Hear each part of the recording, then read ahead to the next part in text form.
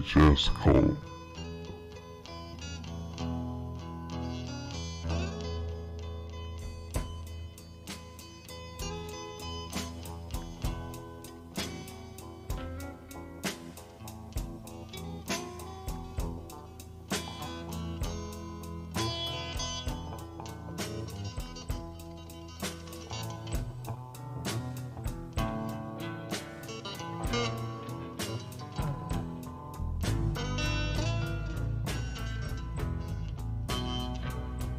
You know the sin to be rich, but it's a low down shame to be poor.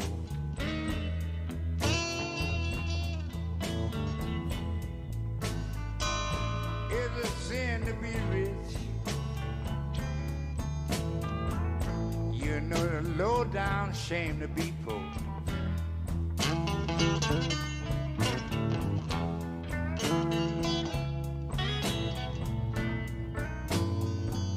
You know a rich man ain't got a chance to go to heaven, and a poor man got a hard way to go.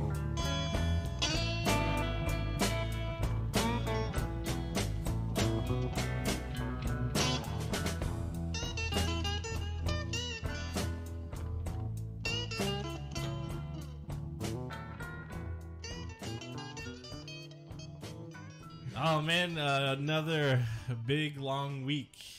Feel like it's been a decade since we did the podcast again. On Monday, you got in a fight with a dog. Yeah, I got And that attacked seems by a like dog. so long ago, but that was just Monday. Well, it's also, I mean, again, it's one of those days, one of those weeks where you didn't really write until Friday, and so Yeah. you didn't see me until Friday.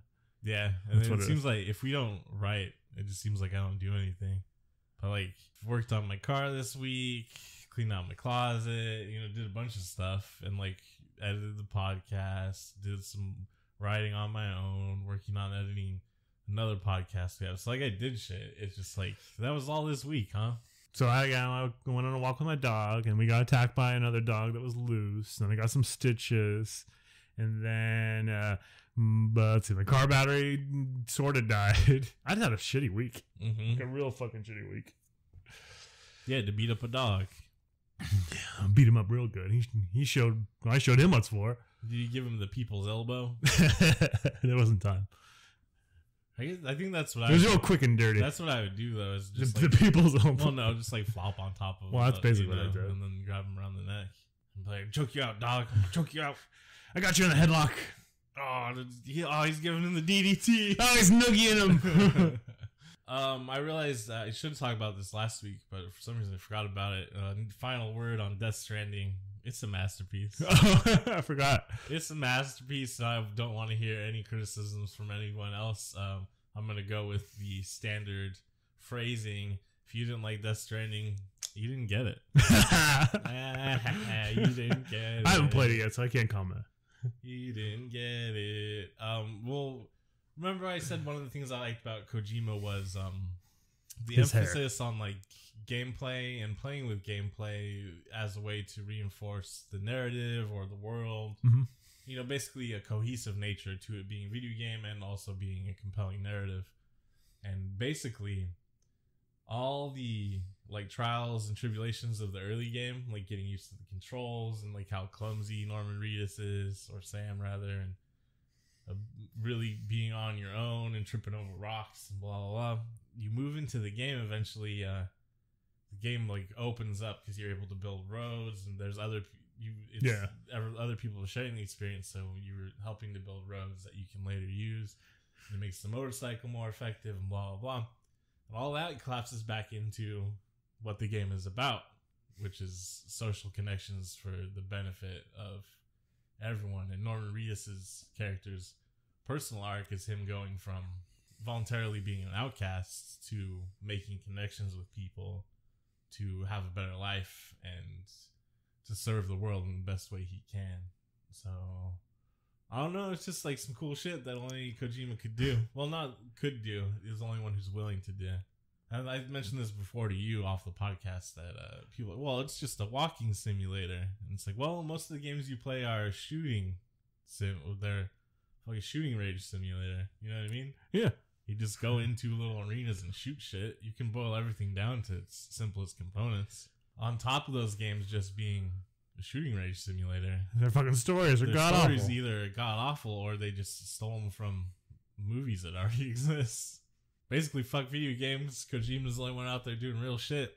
If you identify as a gamer, it's time to give up. And you haven't seen Once Upon a Time in Hollywood yet, huh? Nah, I haven't seen that either. It's on the internet. Wanna check it? I have a hot take about it that I'll wait to talk to you about because I have to see it first. Yeah. Is it fuck Bruce Lee? No, I don't particularly. I don't care one about way or that the part of other it, about yeah. the Bruce Lee thing. I know everyone's like, "Oh, they made him look like a fool." So sometimes Bruce Lee did say some dumb shit.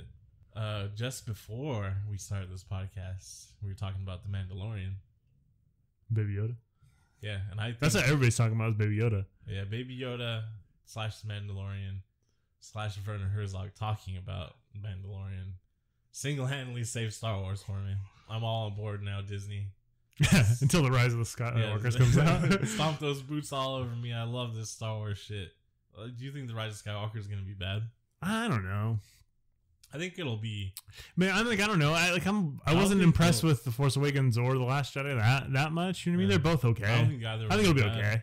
Yeah, to me, now in my old cynical age, or I mean, since the last like 15 years of my life, Star Wars, it's really easy to watch and be like, yeah, this is a pretty good toy commercial. You know what I mean? But that's kind of all they are. I hate how The Last Jedi has become a left versus right issue somehow on the quality of the film. Yeah, it makes me feel like I can't critique it at all. Yeah, it was honestly just not a very good movie. And I don't have a problem with Rian Johnson. I think Rian Johnson's a good director. I'm actually looking forward to him doing his own Star Wars trilogy. Yeah, it's just like Knives Out is supposedly really good, which I'm not shocked by. But it looked good. I haven't seen it yet though. I don't know what the storytelling narrative elements that are in the film that politicizes it one way or the other. There's the one scene where they go to Canto Bight and they make fun of rich people. Rich people are evil. Yeah, but that's so banal. Yeah, and like kind of hypocritical because it's in Disney's Star Wars. You know what I mean? There's no substance to that political point coming from Star Wars. So I think it's honestly like the Rose Finn shit, isn't it? I don't know what it is. I haven't gotten into it enough to understand. All I know is it's completely. Or is it the Rey? Or is it people are upset about Rey? A lot of people, yeah. There's obviously the men's rights and men going their own way, and incels on the internet don't like Rey because she's Mary Sue, but fucking she's just a Star Wars character. They're all like super flat and one dimensional, and she's fine. Except for Chewie, she's absolutely fine.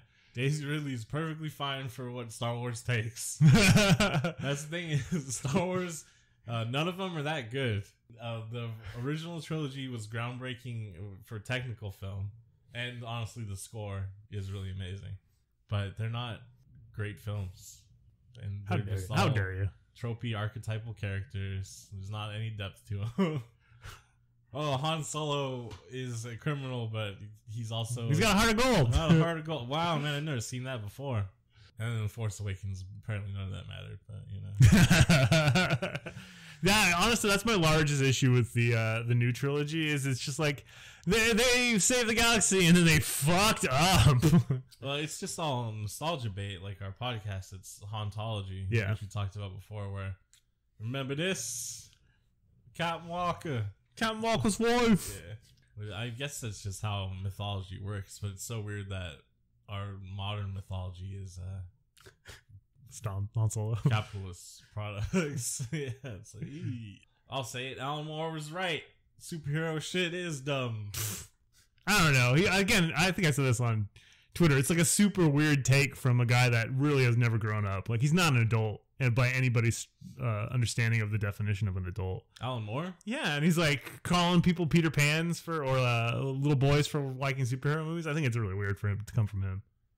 I think it's again. I think it's really hit. I think everybody looking at movies and superhero movies in general are getting very mad at a symptom of a larger problem in society, and then that's my problem with Alan Moore is like, oh, I'm so smart. Look at me diagnose these symptoms. Yeah, actually, now that you point that out, that's basically my stance on it because I don't think he's wrong. He was really aggressive and like directional about it. Yeah. And like, yeah, he didn't get to the root of it because there is a problem where there's like a arrested development for our entire generation, and even the generation above us, that sort of thing, where people aren't growing, expanding, or introducing new ideas or anything. But that's because of capitalism. To be honest, right? It's just it's a stagnation of largely it's a stagnation of our culture and economy. Yeah, whatever. Oh well. We watched Once Upon a Time in Hollywood. We watched Coming to America. We watched Once Upon a Time in the West. Eddie Murphy. We watched Fuck Coming to America. We didn't mention it on the last podcast. Yeah, we didn't. But it's a surprise. Surprise. We watched Coming to America. I like them all, even Pluto Mash. It's an extremely pampered African prince travels to Queens, New York, and goes undercover to find a wife that he can respect for her intelligence. Reject? I like getting the IMDb synopsises for these movies because they're always the most blandest shit. I guess that one's basically what it is. Yeah, that's kind of right. Yeah. They're making it Coming to America too, you know that, right? Yeah, it's coming the number 2 to America. What could it be about? Isn't it about Akeem going in search for his son or some shit? Oh, that'd be good because then Eddie Murphy and Sherry Headley will have to barely appear in it. Except for I'm back on the Eddie Murphy train. Me too. After seeing My Name is Dolomite, or Call Me. What's the hell's the name of this? My Name is Dolomite. My Name is Dolomite. Yeah, I'm back on the Eddie Murphy train. Me too. Brilliant, man. Brilliant. Just don't watch Raw. Or just cut parts of or Raw. Delirious. Yeah, those parts you probably. He's apologized for it. Yeah, he has. Which is, I mean, that's kind of all these fools have to do. Well, apologize for it and then change. Well, legitimately apologize. Yeah, and then move away from it. These fools are just like, whatever. I don't actually care about gay people. You F word. It's like, what? I don't know. The cynical side of me is like, well, that's Eddie Murphy being the smart businessman that he is. But I guess. But I mean, I don't feel like he doesn't need to be. Now he does not at this point, right? There's a quote from Eddie Murphy. I don't remember exactly what it is, but he's like, "Yeah, I think I'll probably like stop making movies after my 30s. I just want to like retire and be like a man of leisure." That's kind of what he did. Did you see his? Some bad movies, though. Yeah, he did. Pluto Nash. Did you see his Comedians in Cars with Jerry Seinfeld? No, I don't like Jerry Seinfeld. Yeah, it's okay. I was just pointing out because that was basically my impression of Eddie Murphy. He's like, I haven't done shit in the last 20 years. Man, he made Harlem Nights, so good enough, man. It is kind of hard to watch it now because of the homophobic language, but Raw and Delirious are both still really funny. You know what? Yeah, Eddie Murphy. Eddie Murphy, the best, greatest living film comedian. I'm sorry, Bill Murray. Eddie Murphy. I mean, it's really only between those two, right? Someone's gonna say Will Ferrell, but they're wrong. Yeah, Will Ferrell's just doesn't quite have it. I like Will Ferrell a lot, but he's argument not for like Steve Martin, maybe, but he doesn't have the. Like, he doesn't have the breadth of work that either Eddie Murphy or Bill Murray do, or like the highest highs that they have. Yeah, because Steve Martin's not in Ghostbusters. Steve Martin didn't make Harlem Nights. It'd be weird if he did. I want to see Steve Martin's Harlem Nights. It's Steve Martin and Martin Short in the Richard Pryor role. Do you know Eddie Murphy's full name is Edward Reagan Murphy? Nope. That's a really Irish name. Yeah, so is it, since the Irish came to the United States and lived in the same communities as black people, or is it the unfortunate consequence of slavery? Well, there's a couple, like it depends on which version of history you read, right? Some it's because they lived in the same neighborhood. Time period. Yeah, right? And some it depends on the time period, like if they lived in the neighborhood with Irish people, right? Mm-hmm. Also, some slaveholders gave their slaves Irish names because the Irish are shit. Oh, really? Yeah. Like as a prank? Well, yeah, because I feel like in census you have to give your slaves names, from my understanding, and depending on what year the census we're talking about. Mm-hmm. And my understanding is in some cases they just gave them shitty names or names of people that they don't really like. Man, America is so weird. We have such a terrible history.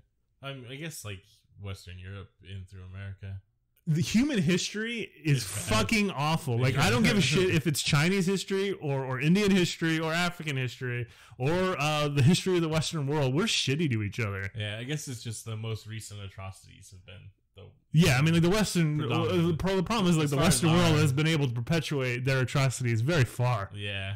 But I mean, like, fucking Mongols, they definitely perpetuated some atrocities during their conquests. Yeah, they were terrible. Which is true of, like, almost any conquering army in history. Mm-hmm, but not... who are the good guys in history? Soviets. Oh, I know. The strong bureaucratic Germans, right? They didn't ever do anything bad.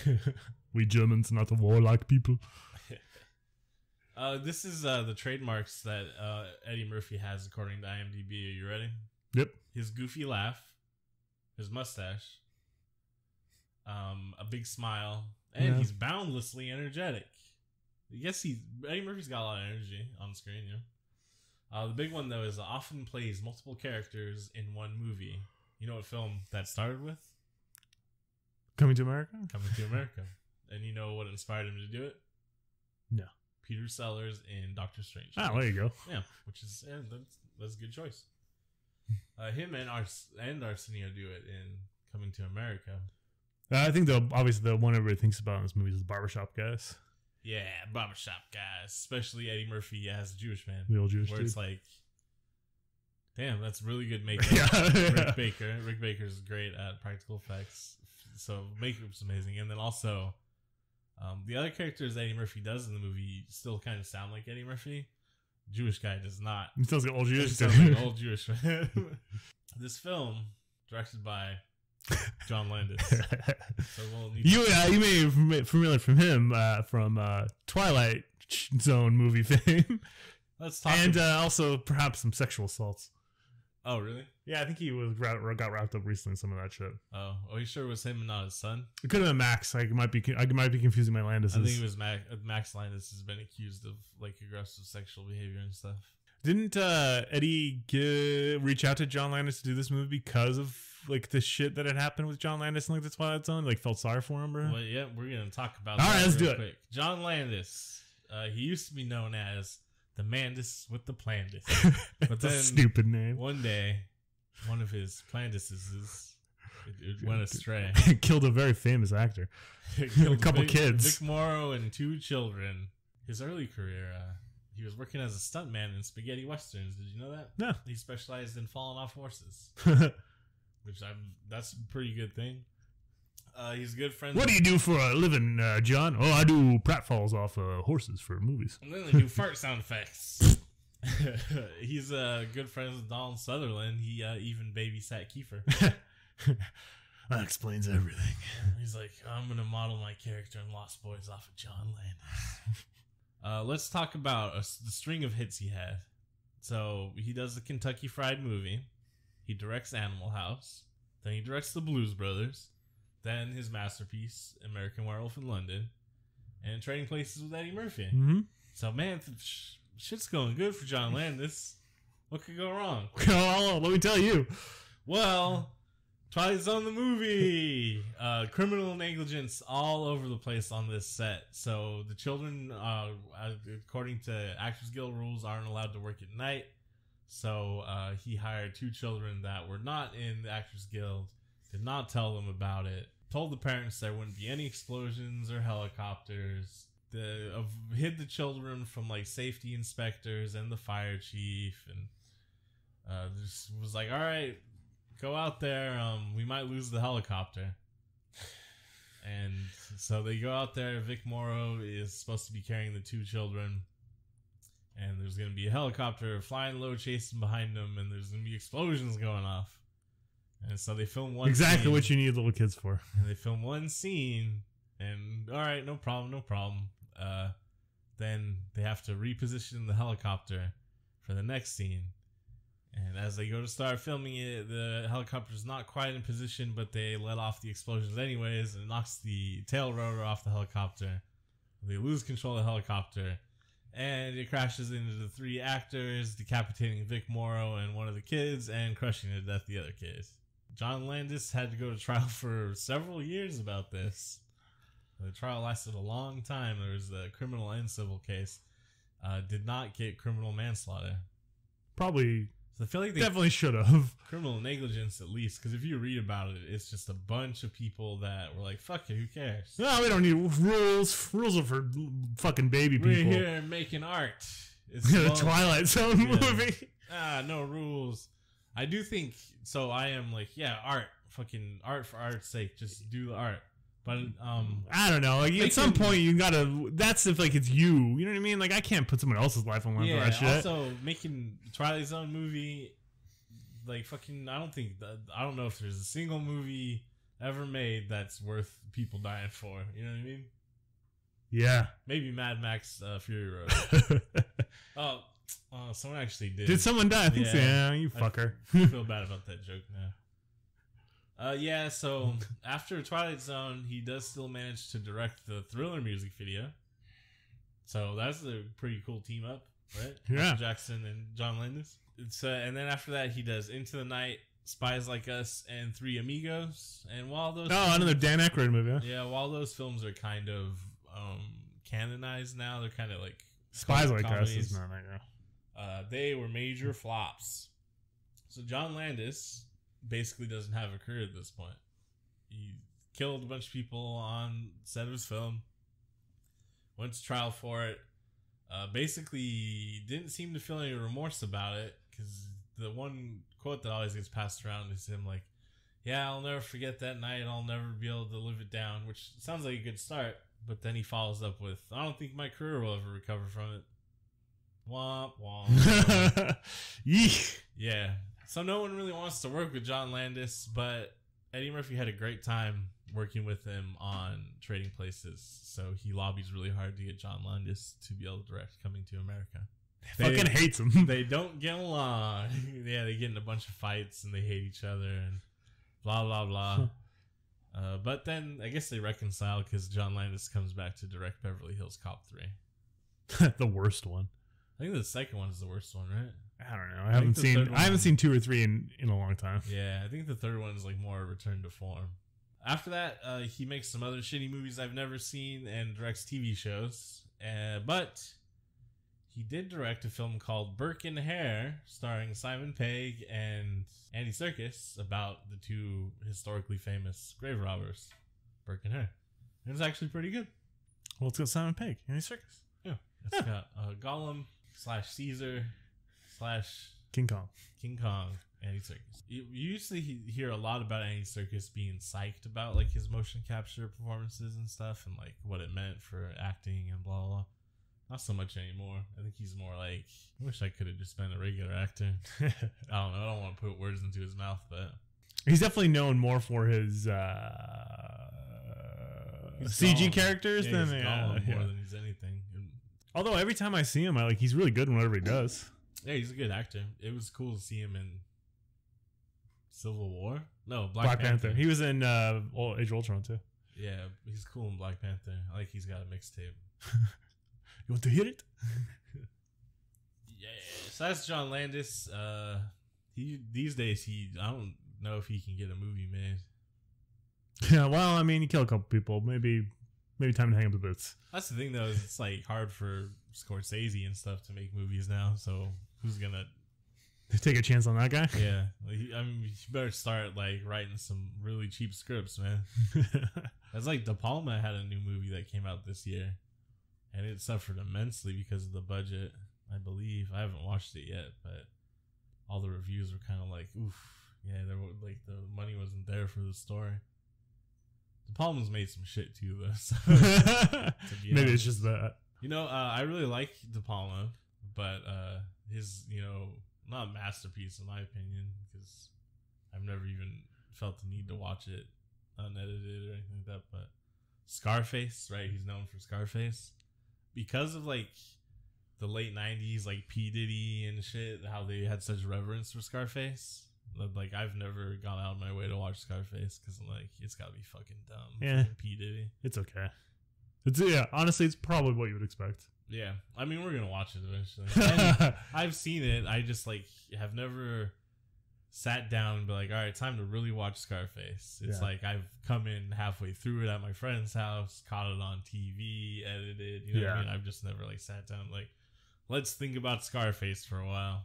Honestly, just because of P. Diddy. I was like, you motherfucker, you try to get fucking Sean Puffy Combs. Try to get Tupac kills? You think you're Scarface? Little bitch.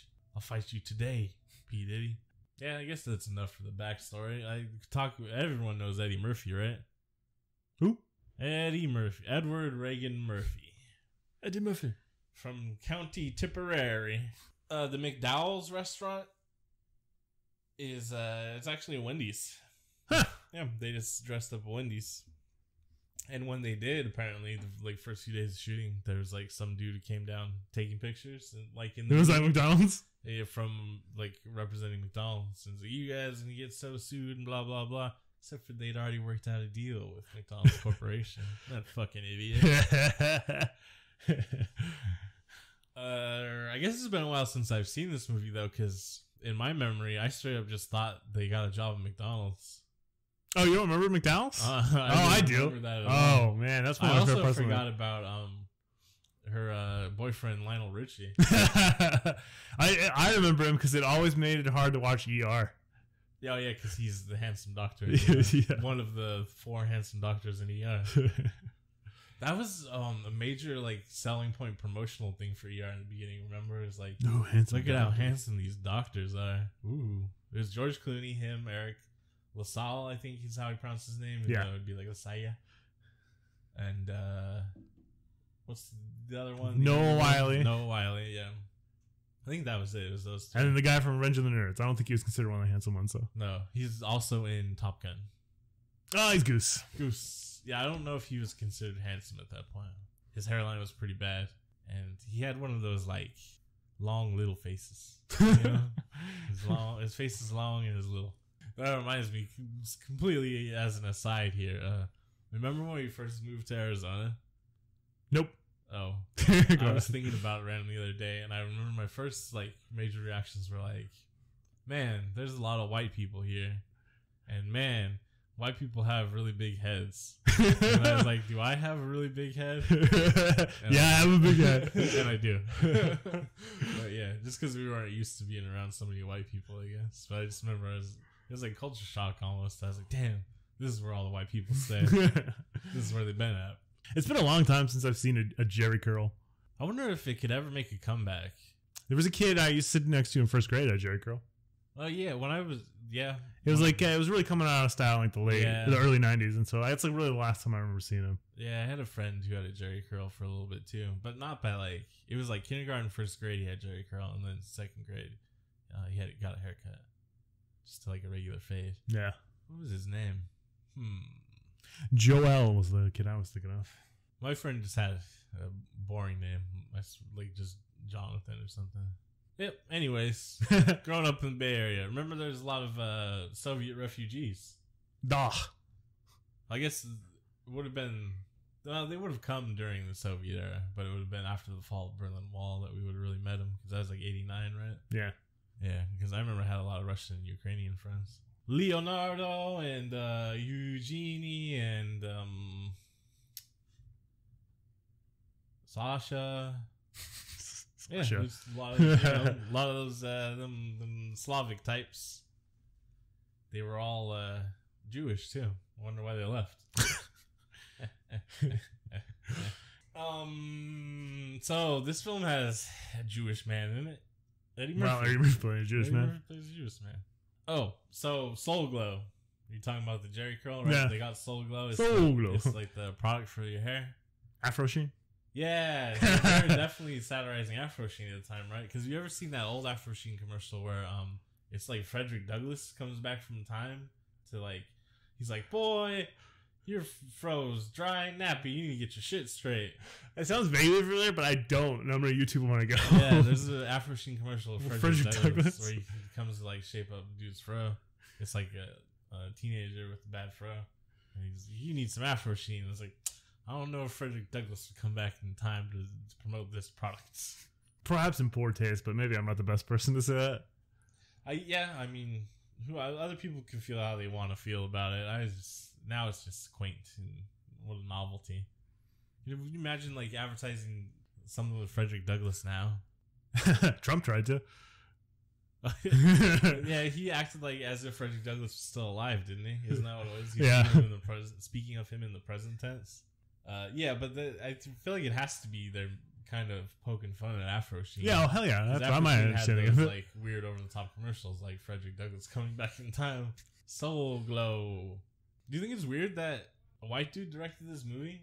No, I don't think so. Because, I mean, it's Eddie Murphy's movie, right? Yeah, so I was thinking about it while I was watching it. I mean, you think it's weird that Eddie Murphy plays a white dude? A Jewish dude for a second?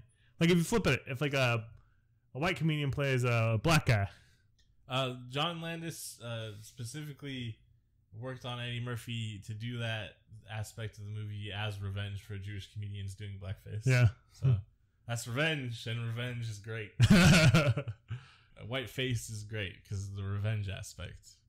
I was thinking about this too while I was watching it because, well, yeah, I guess I'll finish the first thought. Like, at first I was like, man, it's kind of like, well, Eddie Murphy wanted him. He's friends with him. John Landis, he's established director. Plus, I mean, I don't know if this movie is necessarily super racist either. Oh, I no. mean, it's really banal. But I don't think there's like any a lot of racial commentary necessarily. No, the thought I was having is though it's like an all-black film written and produced by a black director. Yeah, I get like, it. And that's one thing Spike Lee accused Eddie Murphy of was not helping other black actors or people in the business. And I was like, he probably should have like got a black director. There's a cameo from F. Gary Gray in this movie when they're at the Black Rally. Black Awareness Week. Black Awareness Rally, yeah. It's like, why didn't he direct it? So I that's what I mean is like, oh, so Eddie Murphy just chose an established director, a white man, instead of, you know, helping someone else out. But then it's also like, well, he did have a personal connection to him, and he said the most fun he ever had was shooting Trading Places. So that could have been it. So it's like, well, I guess that's not a big deal. And basically what I'm saying is I'm tired of 2019 making me think all these thoughts all the time. You social justice warriors out there, goddammit. I'm sick of this intersectionality and socialism or something bullshit. We don't need to protect people. Oh, for socialism just for me. You goddamn social justice warriors making me aware of the race and class and all these things. God damn it. And then, yeah, that made me also think about how the United States is like a meat grinder culturally. Like, it's basically, you come to the United States and you better forget all your shit. You get like a parade once in a while, that's it. You better speak English, get a regular ass fucking job. Don't talk about the home country. I'm not going to play your shit on the radio. None of that. You get a parade and that's it. But I was just thinking the larger context, like how at this point, it comes up a lot because people try to use it as like a shitty badge, like talking about their Irish, Polish, Italian heritage. Yeah. But it's like, you don't actually practice any of that shit. It's not necessarily your fault because the United States stomped that culture out of existence so you could become this amorphous white American, you know? But so part of it's like, so I'm thinking of it in a way to combat white nationalism. And this is like a really easy thought is like, you're proud to be white? No, you can be proud to be an actual culture. So I've seen why the white nationalism problem seems to be such a big problem in the United States is because of how we've traditionally ground individual cultures out of people. So people don't have any identity to latch onto. So these simple, easy platitudes that white nationalism espouses makes like disenfranchised white boys feel like that they're doing something. But it's like, what even is white? You know what I mean? It's like it's a shifting definition, Kyle. We can look back through history and see that. Well, it's just white is everything that, you know, those other guys. It's like it's very traditional waspy shit. Yeah. It's boring though. Ain't got no flavor. Mayonnaise, you say? Yeah, no flavor. That said though, I don't know what the solution is. It's not like, I don't know. They try to keep your culture intact. Everyone should. That's like even our sisters can't speak Spanish because that side of their family was like, oh, you can't speak Spanish in America. So that sucks, you know what I mean? Like the loss of culture because of stupid ass boot heel. I mean, I know people that like both their parents are, you know, from Mexico, speak Spanish, and the kids do not speak a word. Yeah. I don't know. I was just thinking about that because he's kind of an immigrant in this movie. It's like the most like pampered, wonderful immigrant experience you could ever think of. Like, oh no, he has to work a minimum wage job, but he's also Arsenio Hall can immediately just like, oh, we got a hot tub and shit now. Who cares? Right. As soon as there's a problem, it's like, Dad's just gonna wire us $1 million. Yeah. So just thinking about. He doesn't have any of the real concerns of your actual working class hero. Mm-hmm. And then I was listening to the Pogues yesterday, just because it's like that season. I'm always listening to Shane right now, and they have the song about immigration called "Thousands Are Sailing."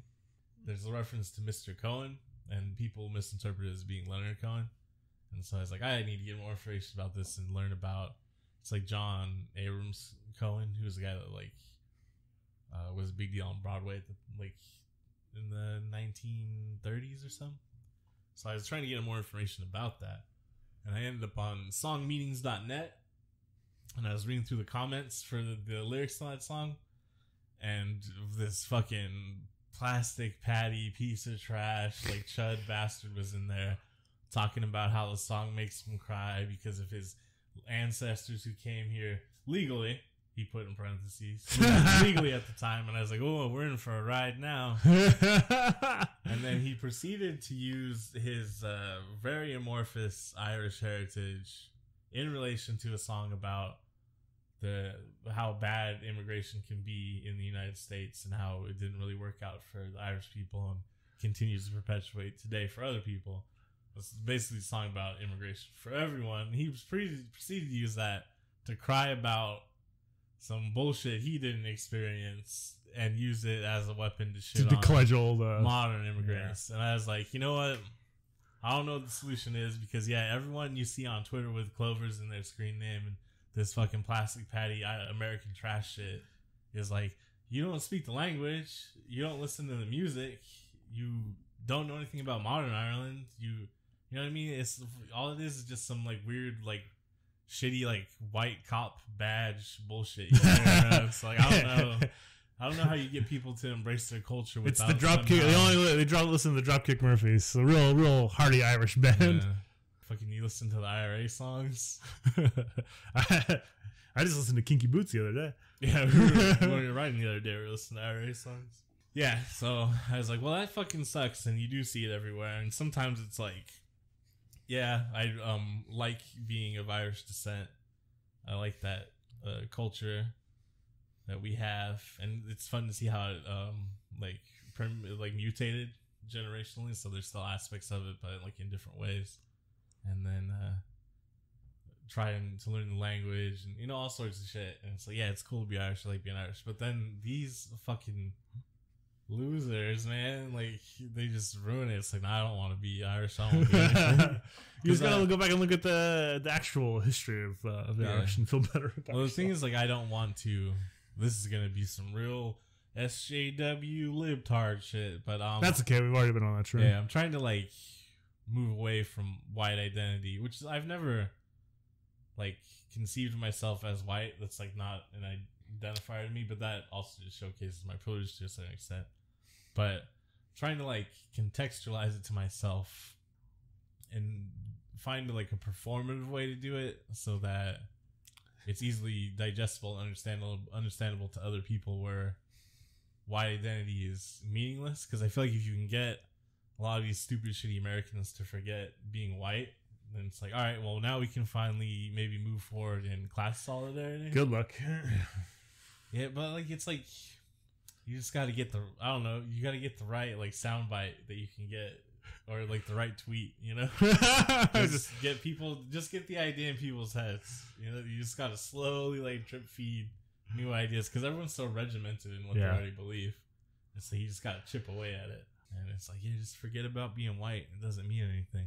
I'm recognizing privilege, of course, but moving away from the idea of white being good or anything of value or any kind of identity. I mean, just move away from the idea that white actually means anything. Yeah.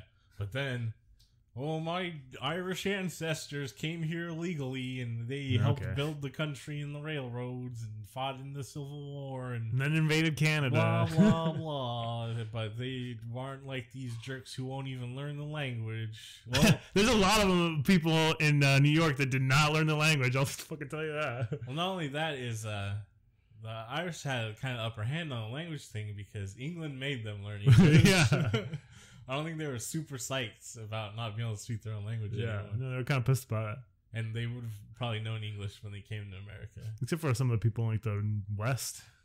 Yeah. I don't know. That's a weird, crazy tangent, but it's all the stuff this movie made me think about. It's like things that were going on during the week, but coalescing while watching the movie. And that's why movies are fucking cool. Do you know some people think that O.J. Simpson was in this movie? Is he not? He's not. No. Why not? They think that John Amish is O.J. Simpson. Is O.J. Simpson. I'm terrible with names. He doesn't look anything like the Juice. And I don't know. Like a famous actor. People are dumb. I can't believe they're making another one. Yeah, it seems so weird. It is being written by Eddie Murphy and the guy that wrote the original one, Sheffield. Is Arsenio Hall going to be in it? Yeah, Semi? I don't know. What does Arsenio Hall do these days? I haven't seen him in a long time. Also, I remember back in the day when... The thing I always remember is the Saturday Night Live skit where they have... why can't I remember his name? The Tonight Show host. James Corden. No, James Cordrin. Who's that fat Englishman that England didn't want? Oh, yeah, James Cordrin. But that's not Tonight Show. Yeah, that's not what you're Late talking Show. about. I was going to just bring him up, like, because, haha, he's a fucking loser. But then I couldn't remember his name. He's a big fucking loser. Why can't I remember the fucking dude's name? He's like the most famous talk show host of all time. Johnny Carson. Johnny Carson. So that's a thing I always remember from that time period is the SNL thing where they have Johnny Carson like trying to compete with Arsenio Hall. He's like, oh, I've got my finger elongated. I was watching clips of Arsenio this week because I was just seeing if I could find anything funny that maybe would get added into this episode. And he had the fucking dopest fades. Like, he had some really good fades. I was like, wow. He had the perfect face for it. Man, Arsenio Hall. It was some nice fades. There was also a video where it was like, Arsenio Hall goes off on the queer nation. And I was like, I'm not going to watch this video. It's not the energy I want around Arsenio Hall. I don't have any context for what it is about. But and I don't want to. I'm sure he said some stupid shit. He was really hot for like 10 minutes. It was crazy to see like all the people in the audience like, oh yeah, we all know the fist pump. And remember Bill Clinton played saxophone? Yeah. That is like, oh, he's going to be the first black president. Racism. America's so strange. Did you notice the homeless men that Eddie Murphy accused? Yeah, they're trading places. Yeah, that's the Duke brothers from Trading Places. And did you know that King and Queen, James Earl Jones and Madge Sinclair, they're Mufasa and Sarabi. Oh, yeah. They're the King and Queen in Lion King. Nice. Do you think they did that on purpose? I would like to think so. Yeah. Arsenio Hall is Semi. He's also Clarence. He's the one of the barbershop guys. He's also the Reverend Brown. He disappears in the Reverend Brown one. Like, I can't tell that was Arsenio yeah. at all.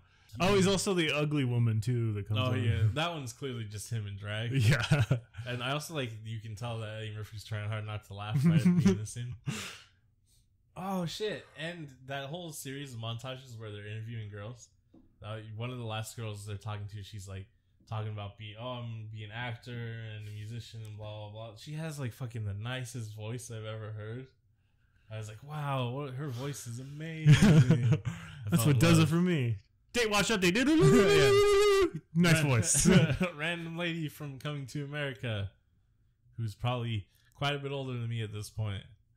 Maybe dead. Go on a date with me. No, there's tons of beautiful people in this movie. I was like, wow, this is just like Black Panther. Psh, fuck that. It's Coming to America. Yeah, the set design for the palace and then all the costuming for Zamunda is really cool. I mean, I like the king's body servant just breaking out into song randomly. Mm-hmm. Yeah, and the fucking dance when his betrothed is being introduced. I mean, it goes on for a little bit too long, but that dance is wild. Choreographed by Paula Abdul. Oh, yeah, good for her. She was making a killing back then. Yeah. She was choreographing everything. Straight up now, tell me, are you gonna love me forever? Love me forever. Oh. And them's the hits. No, plus the one with the rapping cat that sounds like Will Smith. Oh, MC Scat Cat? Yeah, that's the one. MC Scat Cat. Whatever happened to that? Opposites attract. Whatever happened to that dynamo? I'm sure there's a YouTube video about his decline. If no, we gotta behind the music. MC Scat Cat. No. You know what? I just couldn't take it. Is that how he sounded? I don't know. That's how I would voice him. I remember he rapped just like Will Smith. Yeah. Like that's how I mean. To me, that's how I sounded. That's how everyone kind of sounded in the early '90s, except for like Wu-Tang. There was my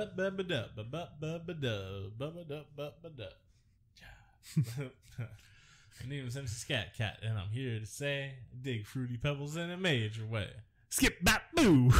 That's kind of how it was for a while, and then luckily, like NWA saved the day. That's right.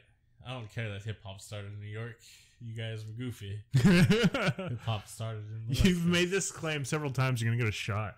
I'm trying to reignite the West Coast East Coast hip hop war, but I'm gonna extend it to like everything now too, like West Coast East Coast film, West Coast East Coast, all other genres of music. I mean, the West Coast Chinese food is definitely better. Yeah, and Mexican food. Oh God, yes. And New York is so far away from Mexico. Every genre of music I can think of, all the good bands came from the Bay Area or LA. The Ramones. Yeah, but the Dead Kennedys are better. And Black Flag. I'm trying to think of a comparable band like the Ramones that's better than the Ramones, but they're all from England. So. Like the Clash, the Damned. Yeah, like from the same time period? I can't either. But yeah, I can't do anything from the West Coast. Sorry. So maybe you got me there. Oh, that would have been a great way to segue into my hot take about Once Upon a Time in Hollywood, actually. Damn it. Damn. Remember when they're like, oh, where should we go? Oh, the United States, it's so big. Should we go to New York or LA? Yeah. That's how most people think. Yeah, I mean, those are like two like big beacons of the United States, right? Also, Branson, Missouri. Let's go to Hannibal, Missouri. That's where Mark Twain's from. Oh. Let's check it out. Go look at the Samuel Clemens. Go look at the mighty Mississippi. No, I think you mean the mighty Mississippi. Mississippi. The mighty Mississippi. And the Ohio River? Doesn't it go around along there too or something? Or yeah, I think so. I don't know if it goes down. No, yeah, I think it does go through Missouri. I don't know shit about the United States geography now that I think about it. I know enough, but not enough about bodies of water. Yeah. Let's see. You got the Bay, San Francisco Bay, and the list. You got Monterey Bay. Oh, yeah. Yep, that's true. That's what you got, those two things. Everywhere else is desert, I think. You got Grizzly Bay, too. I haven't seen very much of the United States. Making fun of the movie about LA and New York. I haven't even been to the East Coast. I haven't really left the West Coast, to be honest. All right, we're taking the podcast on the road. I'm going to sell my house. We're going to buy an RV. We're going to be in your town next week. I was thinking we are going to have to take an RV or something if we ever do go on tour, because I don't like flying very much, and I also don't like not being at home. Yeah, me either. But with the RV, you take the home with you. Yeah, it's a safe space. A little apartment on wheels. Safe space. Yeah, because I gotta have my shit around me. Gotta be able to crawl back to the cave. Crawl back to the cave. I've been listening to Madman recently. Obviously, only the first 3 albums. Of course, the first 3 out of 5. I think 6 now. Oh man, I haven't really listened to him since Rabbit Habits. Yeah, but 6 Demon Bag is the best.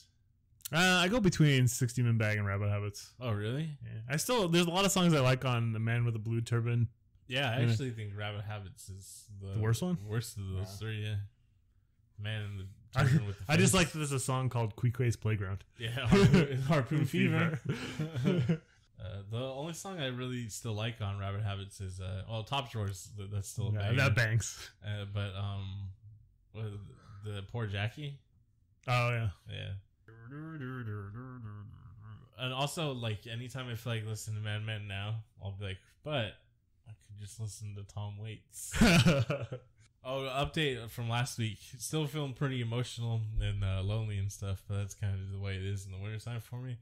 But I've been listening to Bright Eyes, Shane McGowan, and Tom Waits, so I think my mood's definitely going to be cheerful going forward if I continue to listen to these guys. Real pick me up. When the cheeriest person listening to is Shane McGowan, I think there's a problem.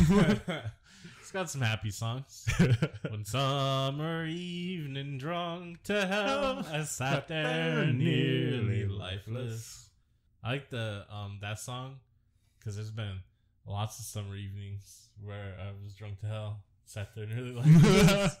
Coming to America is really funny. It held up. Like it's shot very, very well. I know it's just like a regular ass comedy, but it's immaculately shot. You know what I mean? Like it is well shot. Eddie Murphy is great. He does have tons of energy on screen. It's just like, man, I forgot this last month seeing My Name Is Dolomite and then watching Coming to America. And it's like, fuck, Eddie Murphy he had so much charisma. I believe he's still the only member of the Silent Laugh cast to host while he was a cast member. Correct. He also is like one of the highest grossing film stars of all time, like top 5. And on Coming to America, he made sure that Charlie Murphy got paid $1,000 a week as his stand-in. That's what you do for family. Charlie Murphy. My Name Is Dolomite was dedicated to Charlie Murphy, huh? Oh yeah, it was. Which makes sense. Charlie Murphy's kind of like a Rudy Ray Moore type character. You know what I mean? Yeah. He was a little bit of like a gangbanger, right? He's like a little bit harder than Eddie, which would make sense as like the older brother. You know what I mean? Yeah, older brother tends to be the older brother does like the hard work, and the younger brother gets to like kind of like, all right, cool, I'll just ride in the wake. From my experience. He's man. So why don't you fucking make a $100 million movie and pay me $1,000 a week to be your stand-in? I'm not as funny as Eddie Murphy. I'm willing to admit that. I'm not. I was reading he kind of purposely lost his laugh. Oh really? Yeah. So it wouldn't be a trademark anymore? Fuck that. That's cool. That's a cool laugh. Well, he's like, yeah, that was my natural laugh, and then people started like I would like get to the point where I'd laugh just because I knew it was gonna make other people laugh, and people would come up to me mimicking the laugh or demanding me to do a laugh. Oh well, yeah, but people are gonna demand you to do shit anyways. That's part of I don't know, the unfortunate part of being. It sounded like it was kind of a natural thing where he just kind of was like, fuck it. Yeah, and it's like your laugh can change over time for sure. I hope his new laugh is like Shane McGowan's laugh. You ever heard Shane McGowan laugh? I don't know if I have. Is that still his laugh even though he has teeth now? Yeah. He's wheelchair bound. Oh, is he? I don't know. I don't pay attention to that shit. He broke his pelvis a couple years ago and it like never healed right because drinking and stuff. He was more together than ever. He's just looking real old because I guess that's what happens when you're 60 years old and you've been drinking for 55 years. He for real, I think there's a documentary about him where he says the first time he got drunk he was only like 9 or 10. Oh my god. Yeah. Different times, man. Shane McGowan's great. Probably gonna talk about him more because you've been listening to the Popes. Yeah, well, Shane McGowan's work in general. Else Shane McGowan and the Popes. Shane McGowan on Sinead O'Connor songs. Shane McGowan singing "It's a Wonderful World" with Nick Cave. Yeah, I don't know. I didn't do Eddie Murphy's voice as much as I thought I was going to. I was just blown away by Eddie Murphy, honestly. I remember really liking Coming to America and Trading Places as a kid. Well, no, I really liked Eddie Murphy when I was a kid. I was like, oh yeah, I fucking forgot he was like the shit because it's been so long. Been so long since you've seen him like trying. And it's like, wow, Eddie Murphy was fucking great. Imagine if he would have actually been in Ghostbusters. Yeah. Hey, Arsenio Hall did the voice of Winston in the real Ghostbusters cartoon. Did he really? Isn't that interesting? Since for those who don't know, Winston was written for Eddie Murphy. It was a completely different role though for Eddie Murphy than what it ended up being. It would have been more. He would have been more the focus, like Bill Murray was, rather than Bill Murray. That would have been such an interesting movie. I want to go to the alternate universe where he was in Ghostbusters, and Bill Murray was still in it too. Yeah, see them fight for screen time. Oh my god, yeah, Bill Murray would have been chewing those scenes. He already was. Yeah, I know. Well, I guess it'll never be unless new Ghostbusters 3. Harold Ramis is passed on. He can be replaced by Eddie Murphy.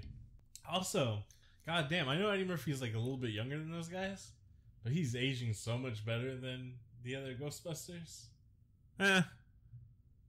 I don't know. I guess so. Yeah, well, he is like 10 years younger. I mean, Dan Aykroyd has looked rough for like 20 fucking years at this point. I actually saw him recently, and he didn't look that bad aside from being overweight, which he's been for a long time now.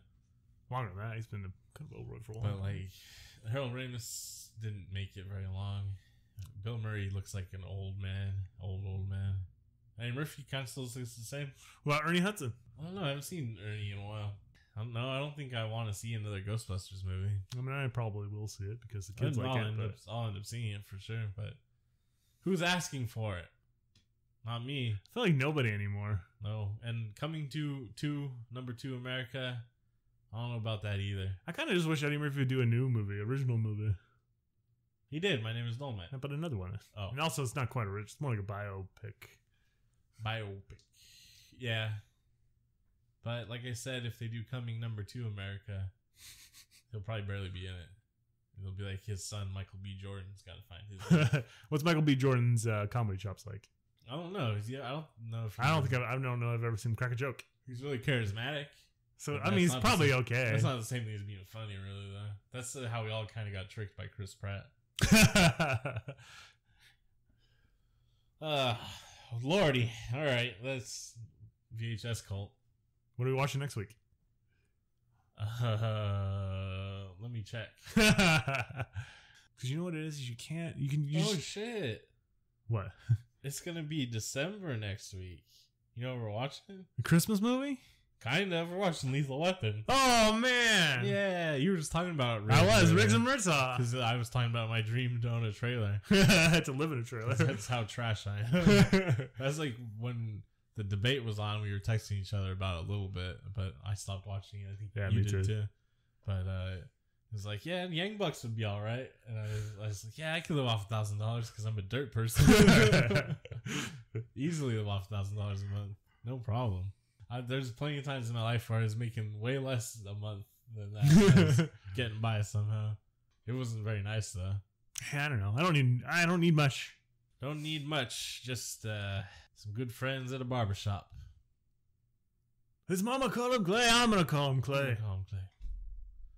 There's a lot of lines in this movie that you've quoted your entire life. Yeah, that one, and then washing the lettuce, but then working the fry. Then assistant manager. That's when the big bucks start rolling in. Making the big bucks.